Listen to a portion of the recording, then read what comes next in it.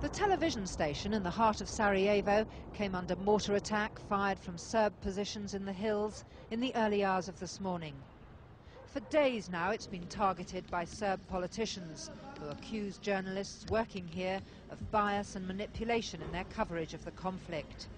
This attack served as the signal for the battle to spread.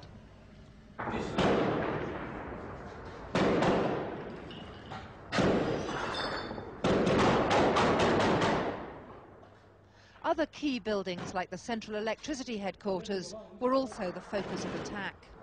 The positions defended by members of the newly formed Territorial Guard of Bosnia-Herzegovina, an anti-Serb alliance made up mostly of Muslims and Croats.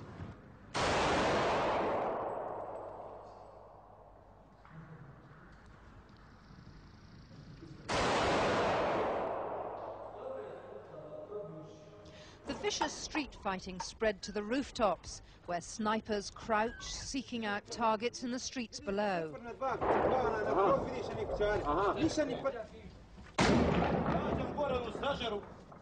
The Territorial Defence Guard has been preparing for a major attack, but though today's fighting's the heaviest here to date, it's far from clear whether it represents the start of the full-scale assault which many fear. And despite their spirited defence, it's difficult to make out just who the snipers are aiming at, as they themselves admit the Serbs are out of range.